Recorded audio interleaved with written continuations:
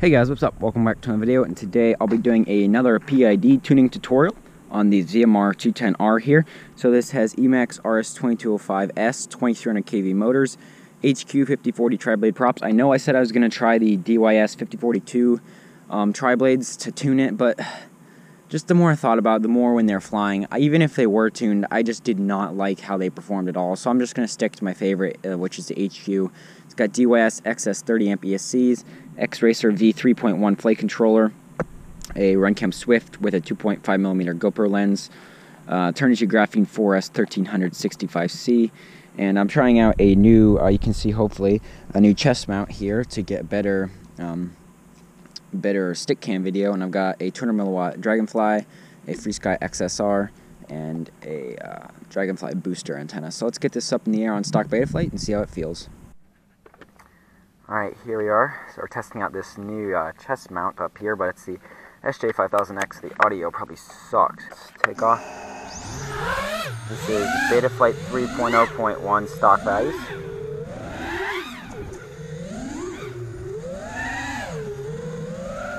I hear some oscillation there. It could be because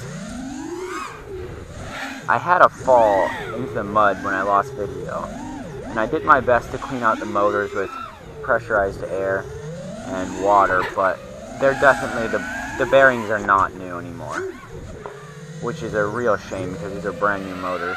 Just gonna take a second to put this in here. Definitely the bearings. I didn't know it was this bad when I was flying. You'll see in the HD footage all throughout this video there's tons of yaw jitter, not really vibration but yaw jitter, and I might be able to solve that by soft mounting the flight controller and the motors, but I don't really personally like soft mounting. I kind of feel like it reminds me of a Taylor Swift song, Band-Aids don't fix bullet holes, that line. So yeah, I have some new bearings on the way in to swap out to see if that's the issue, which I'm pretty sure it is. But yeah, I'm definitely getting something there, but I think we might be able to help out with PPA. But I'll leave that go, so let's check the roll, just how it feels on P. It feels pretty good actually, nice and tight there, and pitch. Pitch is a little looser.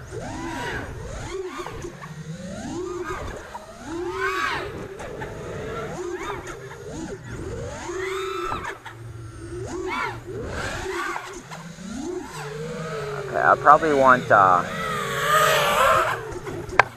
going to raise the roll P just a tiny bit as well as the pitch P, just to get a little tighter feel here.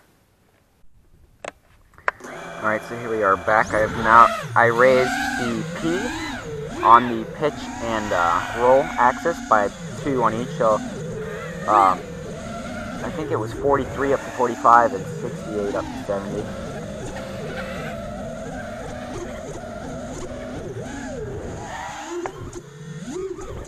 That feels pretty good right there. Yeah, it feels like what I'm used to. Looks like we're not having much bounce back either. Just do a roll over the tree to see how that lines up and feels. Need to go faster to do it right.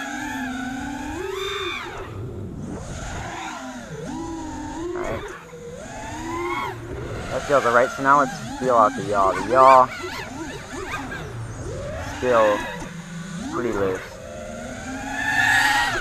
The yaw normally is.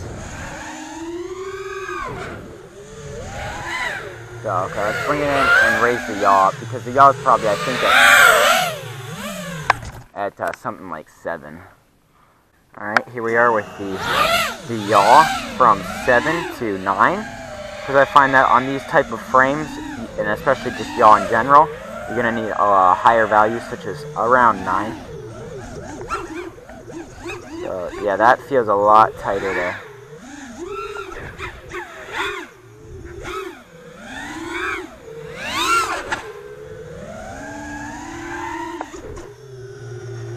Yeah, that feels good. Let me make some turns.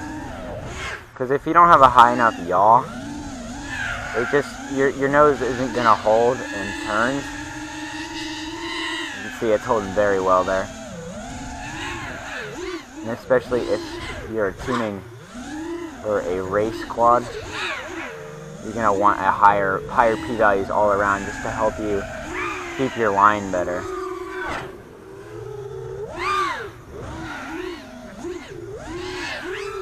So yeah, I think these p-values feel alright. It's basically, p is almost entirely feel, except when you get into like prop wash oscillations. So I just kind of do them real quick and leave them at that. So now let's test our I gains, which we're looking for in drift. You can see on punches. Oop, that yaw right there was me, actually. I felt my thumb move. Hopefully you can see I looked at trees. We're dropping pitch and roll, it looks like, just a tiny bit. But hardly any. Yeah, it's rolling to the right and pitching forward.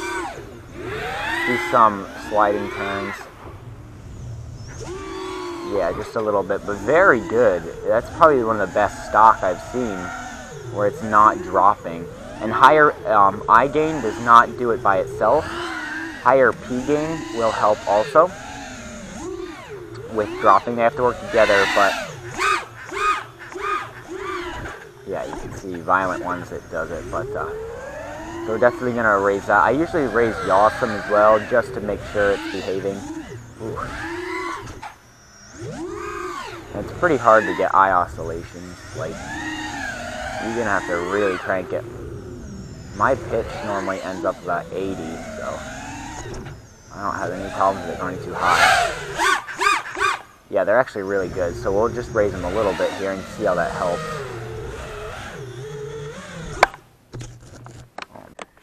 Alright, here we are with the higher I gains on the roll, pitch, and yaw to see if that quiets it down on the punch.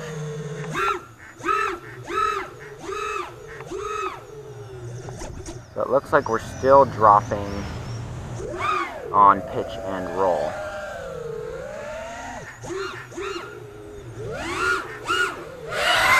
You can see there.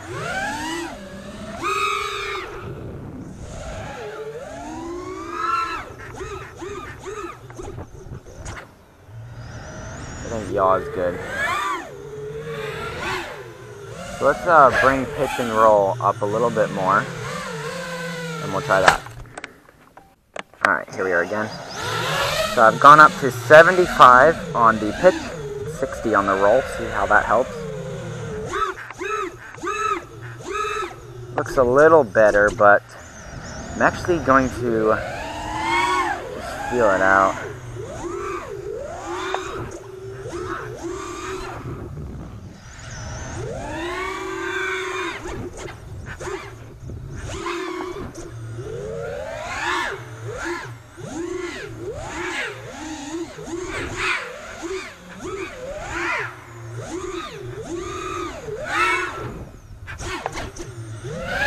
I think that it's definitely holding well enough to fly. So I think it'd be worth taking a look and trying a little bit of higher P on roll and pitch to see if that helps it a little bit more. Because like I said, they have to, roll and pitch have to work together to keep the nose steady there. So let's just try bumping the P up a little bit, but other than that, I'm pretty happy with that. And then we can start raising up the D. Alright, here we are with the increased P on the roll and pitch to try and help with the bounce back, up it by 2 points on each. Not the bounce back, the dips. I feel like it helped a little bit looking at that there, but it's really hard to tell. It'd be easier to tell in the HD footage. You know, a lot of oscillations though. I bet it's these motors. Being rough, the bearings, since I ruined them in the mud.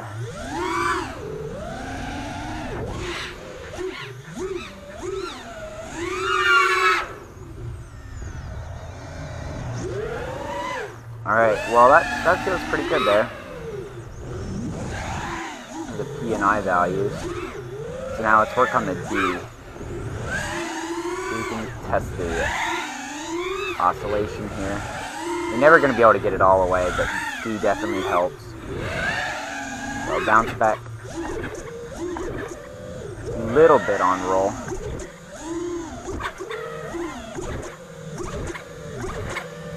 Not seeing any on pitch, but I can hear a little bit. Yeah, just a little bit. Alright, so.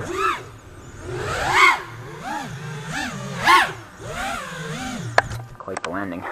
So let's raise our D up just a little bit more on the roll than the pitch, as I was seeing more bounce back on the roll. Okay, here we are, raise the D on both axes there.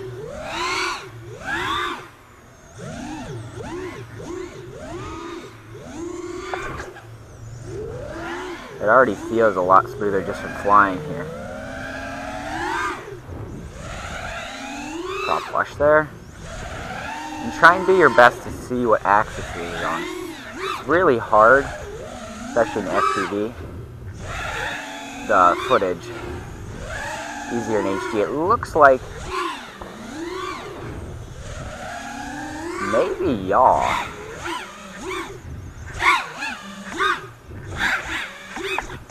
Maybe roll. Let's check bounce back. Still there. Better. Alright. So I'm gonna bring it in here. And it looked like it might possibly be yaw that we were getting, yaw oscillation there on the prop wash. So, but when we were still getting bounce back, so I'm gonna raise the pitch and roll D a little bit, and I'm gonna actually lower the yaw P just a little bit. You should probably do them separate, but I'm running out of daylight here for this video. So yeah, let's do that. Okay, here we are with the lower yaw P and a higher D on roll and pitch again. And make sure when upping your D to test your motors for 30 seconds, fly it and then feel it with your hands to see if they're getting too hot.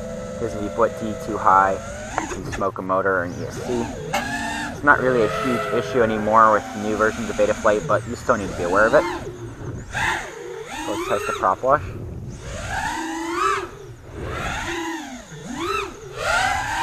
Let's do a turn.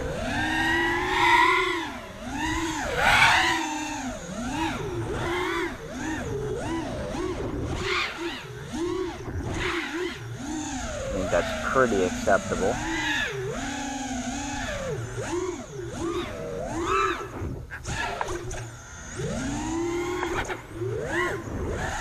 Wow, this guy's flying nice.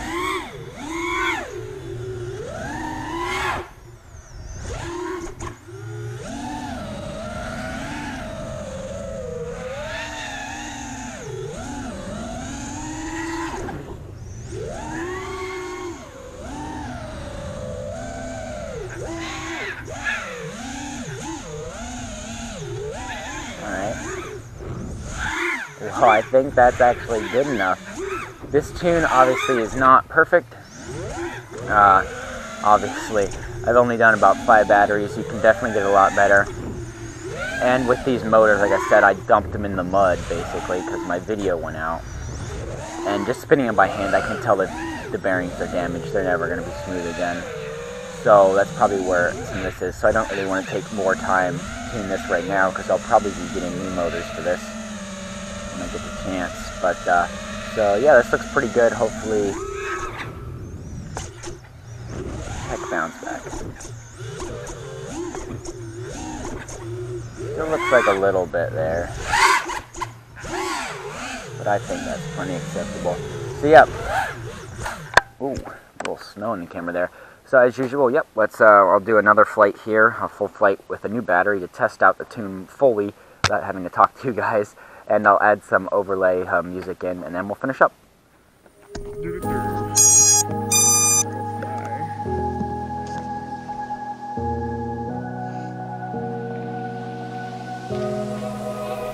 Run free and dive into the sky. Hear the wind crying out its prayer. Why are we so ashamed to be alive? Break the chains and our freedom's ours to take.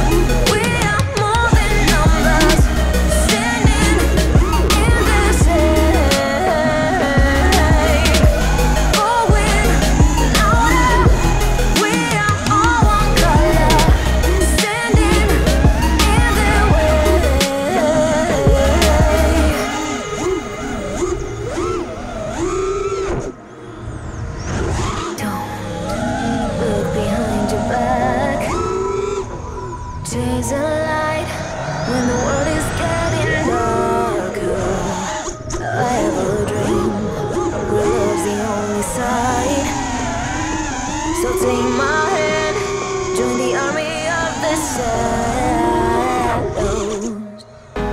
Going harder, we are more than numbers, standing in this light.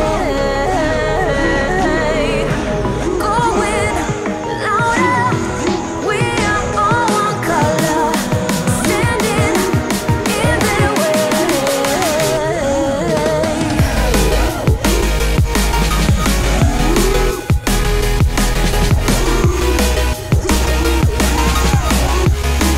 Join the army of the shadows. Join the army of the shadows. Join the army of the shadows. Shadows, shadows. Join the army of the shadows. Join the army of the shadows. Going harder, we are more than numbers, standing in this light. Going louder, we are all one color, standing in their way.